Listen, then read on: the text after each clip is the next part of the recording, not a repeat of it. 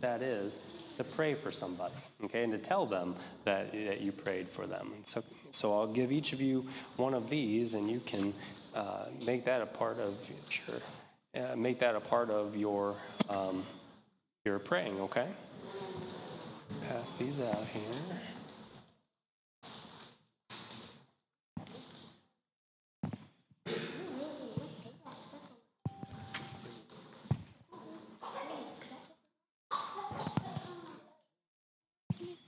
Well, let me make sure I got enough here, okay?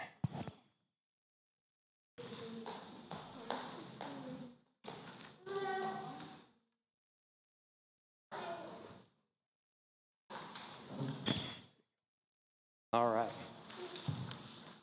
Here you go, Grace. All right.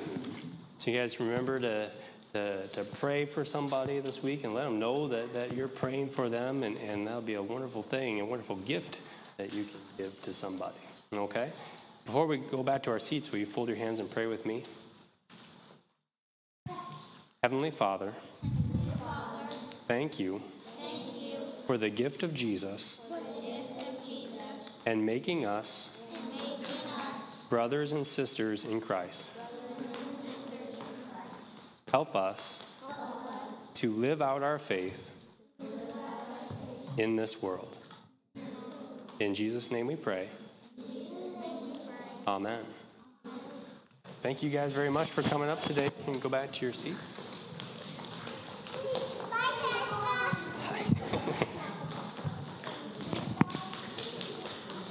Our worship will continue with the hymn of the day, number 644.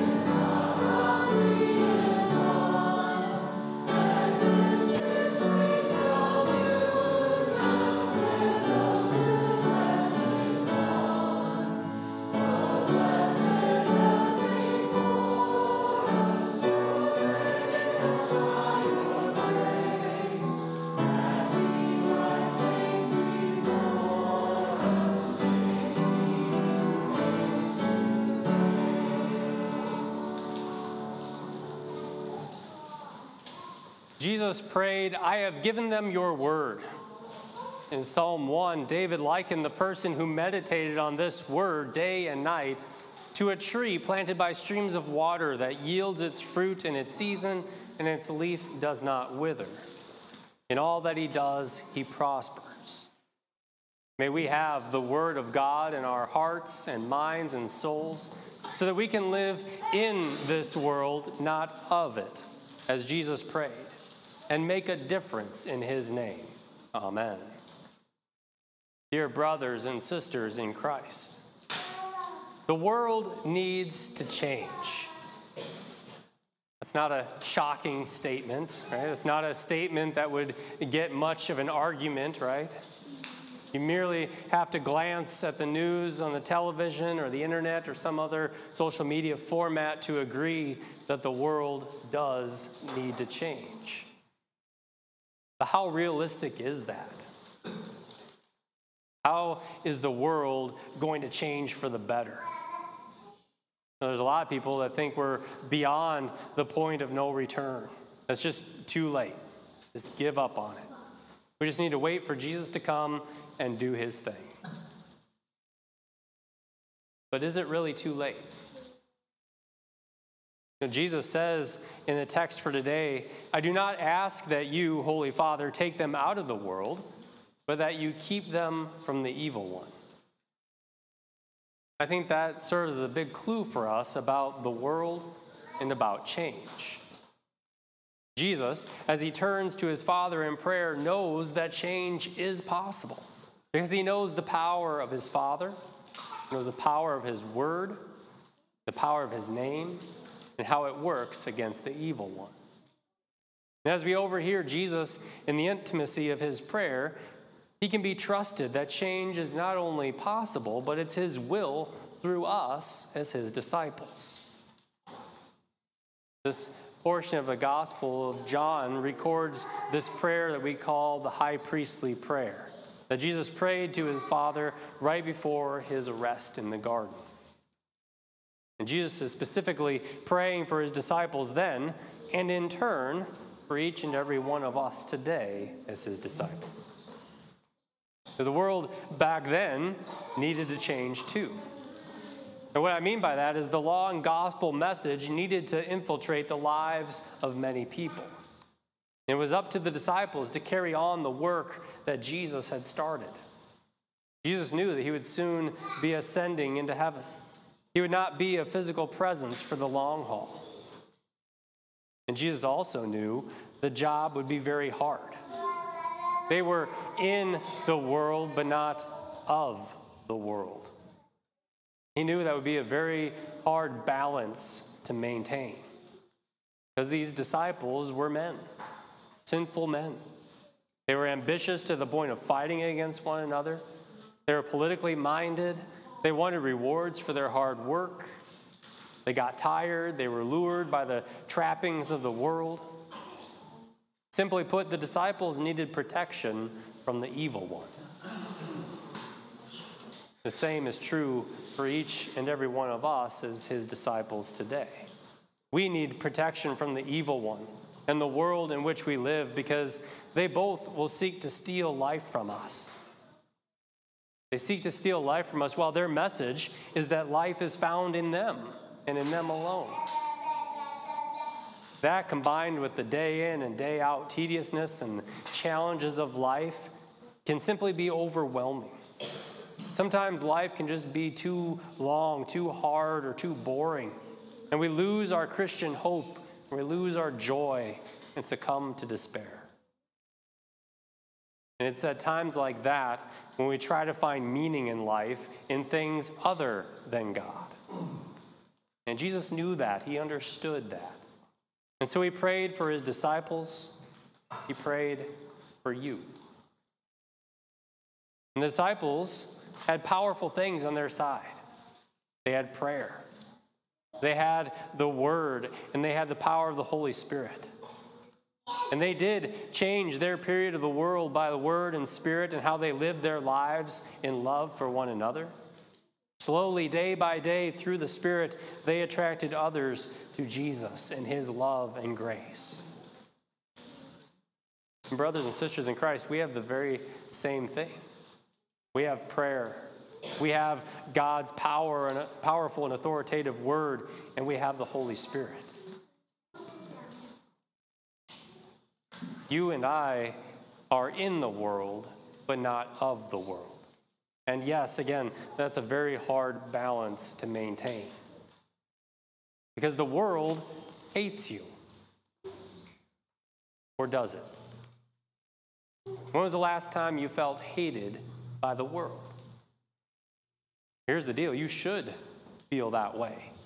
The world, where Jesus tells us, will hate us.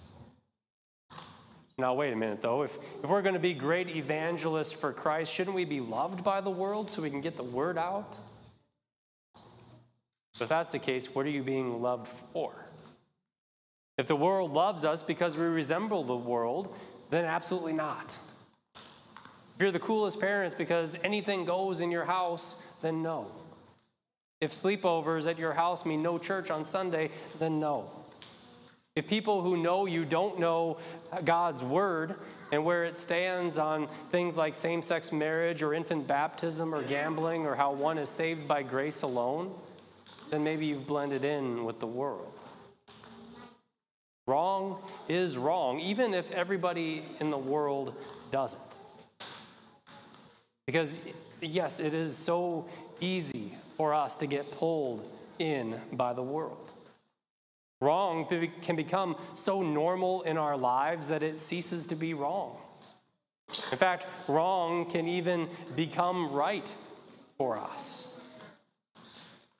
Righteousness cannot help but hate evil. That may be true, but we like to negotiate with evil, don't we? We like to rationalize our evil and sinful actions. We say things like, well, that really wasn't a lie. I just kept out some key parts. And we do that across the board with all kinds of different things in our lives. We try to rationalize our sinfulness and say it's really not that bad. It's really not that big of a deal. And so, yes, Jesus knows that living in this world is hard, very hard for us. He knows our sins, our failures. And that's what the cross, the empty tomb of Easter, and the victory of the resurrection are all about. About forgiveness, strength, and encouragement to keep going. To keep going as we live out our lives of faith in this world. What a better vote of confidence then when Jesus prays that we not be taken out of this world, because there is work to be done. And we are the ones who he has equipped and empowered to do it. And not only that, but Jesus trusts us to do his work. Because, again, this world does need to change. And the world can change one little bit at a time. The world needs to see the difference that God makes in us through his grace, through his love. We are blessed to answer his call and to be able to live out our lives in a way that puts Christ first and allows others to see that. So what's the answer to all of this? How do we know we're not acting of the world? How do we live in the world, use it, yet not bow down to it or be swept away by it? Well, here's the deal. It is an everyday, hour by hour, minute by minute battle in our lives. How will my actions or my decisions affect my life as a Christian? How will my actions or my decisions affect how others view my life as a Christian person? How do I use my Christian liberty to further the gospel in my community and in this world? It's a one step at a time, one decision at a time, one victory at a time life. And it's exactly why Jesus prayed for us and continues to pray for us. Like I told the kids, it's a wonderful blessing that Jesus continues to intercede for us, to pray for us 24/7. It's the victory. hard-fought, deeply committed, the step that was actually a giant leap into hell that's been taken and made and won for us. Jesus was in the world, struggling against the world, that we would no longer be of the world, that we would not perish with the world. He was hated by the world, rejected by the world, killed by the world, so that someday we could be taken out of this world to eternal bliss that's out of this world. But for now, we are in the world.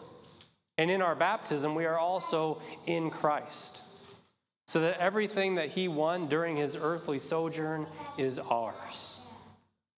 And so reading his word, partaking of the sacraments, proclaiming his word to others, living our lives in this victory, the Holy Spirit enables and equips us through repentance and grace to clean up our little corner of the world, to make a difference for eternity.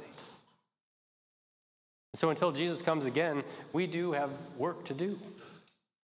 And what a wonderful privilege it is, the privilege of proclaiming the gospel, proclaiming that good news that we treasure so much of forgiveness, life, and salvation. We are in the world, not of the world. We are in Christ. And being in Christ while being in the world is all Christ needs to change the world for his kingdom. That's his plan. And he has the power to work that change.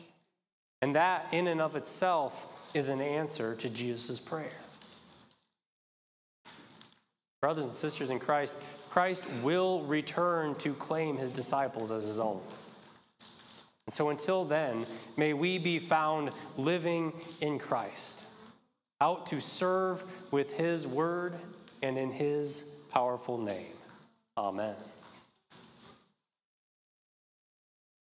At this time, please stand for the prayer of the church.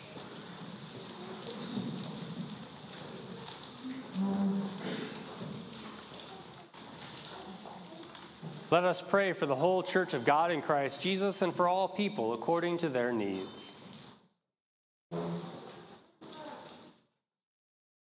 Lord God, Heavenly King, once again you have gathered us before your presence. Grant that we may dwell in your house all the days of our lives and gaze upon your beauty manifested here in your word and sacrament. Graciously hear our prayers as we now inquire in your temple. Lord, in your mercy. Lord of the church, you led your apostles to choose Matthias to replace Judas. Guide your church on earth as she calls and chooses men to serve in the apostolic office, that your word would continue to grow and bear fruit. Keep these men faithful and bless their ministry. Lord, in your mercy. Lord, our protector and Savior, look in mercy upon those suffering persecution for the sake of your name. Many have been forsaken even by father, mother, and friend. Take them into your keeping. Hear their cries and do not let them be afraid. Lord, in your mercy. Lord of all nations, since it is your will that we would pray for all in authority, we believe with confidence that you hear our prayers on behalf of our president, governor, Congress, legislature, and judges. Teach them the testimony of truth, that they may be wise and effective in their offices. Lord, in your mercy. Eternal Father, you have testified that eternal life is given in your Son, and that whoever has him has life.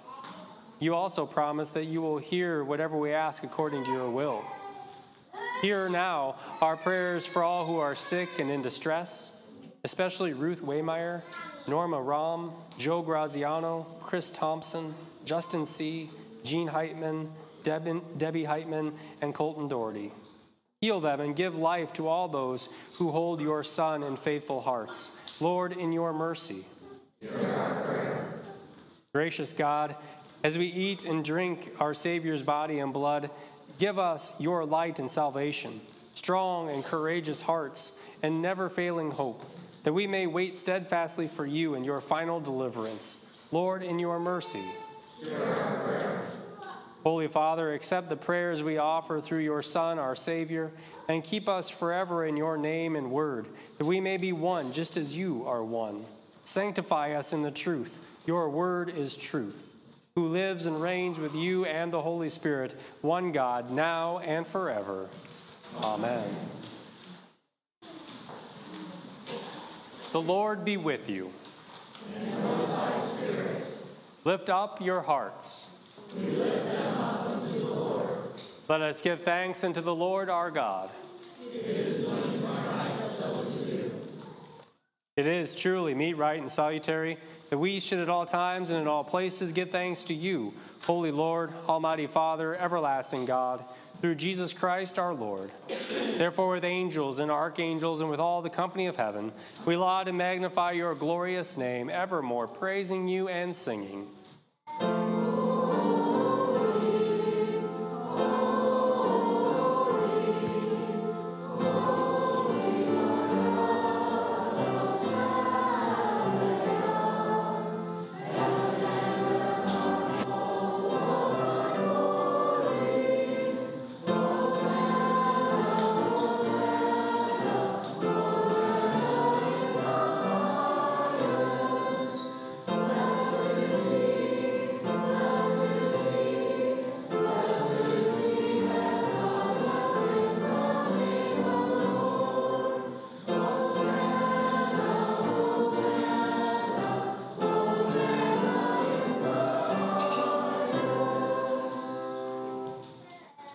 Our Father, who art in heaven, hallowed be thy name.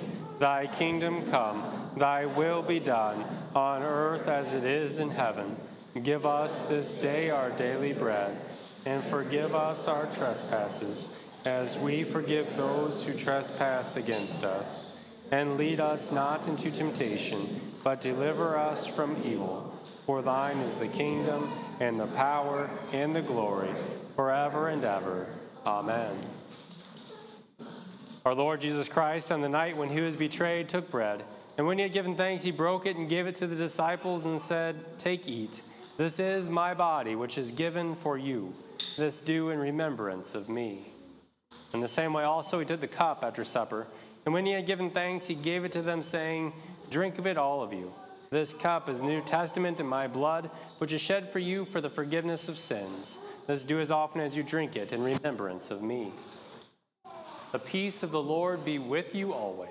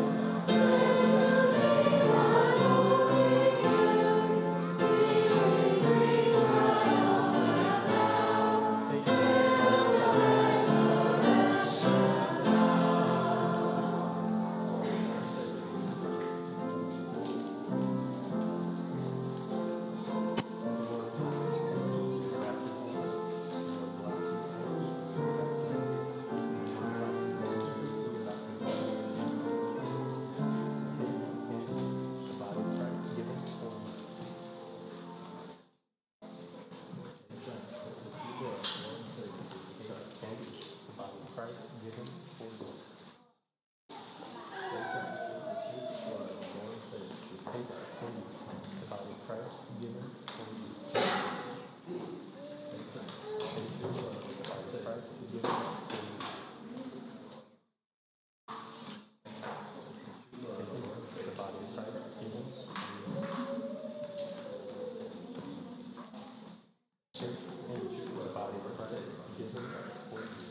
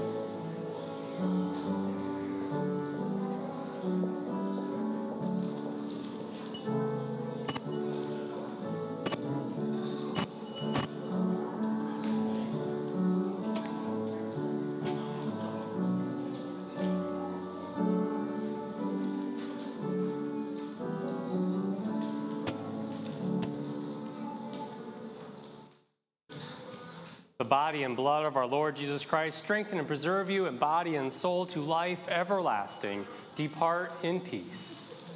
Amen. Please stand.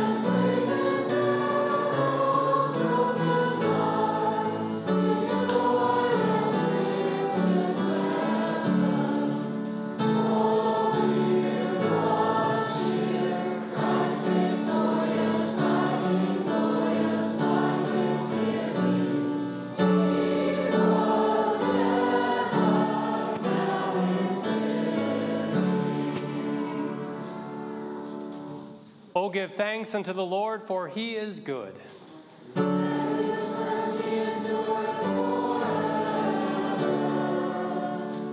Let us pray. We give thanks to you, Almighty God, that you have refreshed us through this salutary gift. We implore you that of your mercy you would strengthen us through the same in faith toward you and in fervent love toward one another. Through Jesus Christ, your Son, our Lord, who lives and reigns with you and the Holy Spirit, one God, now and forever. Amen.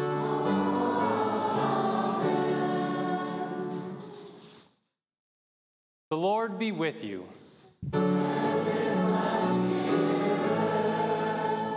Bless we the Lord. The Lord bless you and keep you. The Lord make his face shine upon you and be gracious unto you. The Lord lift up his countenance upon you and give you peace. You